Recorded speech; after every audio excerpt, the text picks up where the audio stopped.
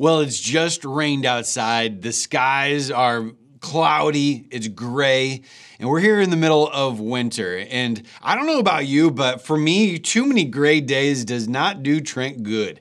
I love me some good sunshine.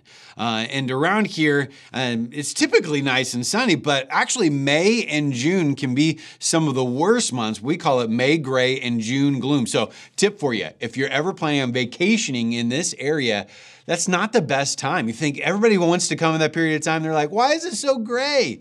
Well, the coastal clouds come in and all sorts of different things. Now, if you're in the Northwest or Canada, Alaska, watching this, you're like, please, I don't even want to hear it. It's like dark most of the year at periods of time. And it's crazy what happens to us when we don't have enough sunlight. There's actually a disorder called SAD, sudden affective disorder. It's when our mood starts to switch because of a lack of sunlight. Actually, what takes place is that lack of sunlight messes up our internal clock, our circadian clock, and we have a drop of serotonin, and it just completely messes us up. It's amazing how we need that light in our lives.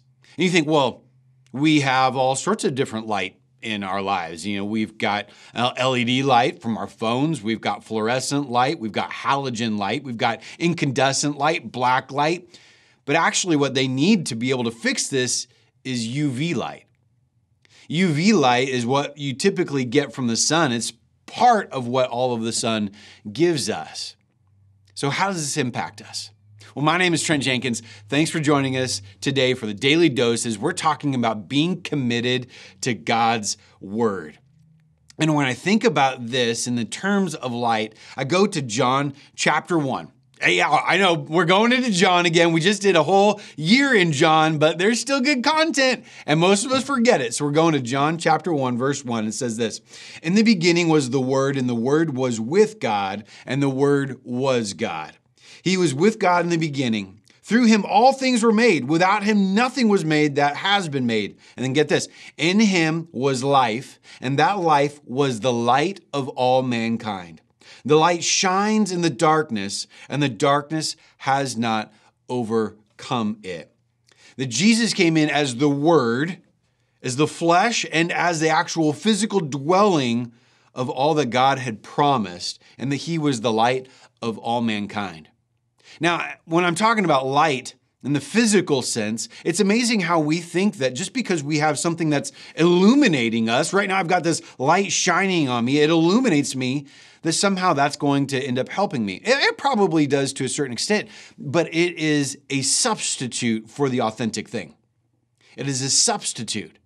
And we substitute elements for God's Word in our life all the time. We try to get knowledge and wisdom from so many different places, whether it's your favorite podcast, your favorite book, or your favorite author. We get it from politicians or from news stations or all of these different sources. Now, there's a lot of great wisdom there. I'm not saying that there's not wisdom there, but it is a substitute for that which is God's Word in our life. And I want to encourage you today, if you want to live an amazing 2024, forget 2024, the rest of your life, get this Word in it. Let's stop substituting the great material that we could have in our lives that's going to lead us to a greater relationship with Him and ultimately lead us to greater relationships with others, because we are pulling from the greatest source there is, His Word. Thanks so much for joining us. We look forward to having you back next week.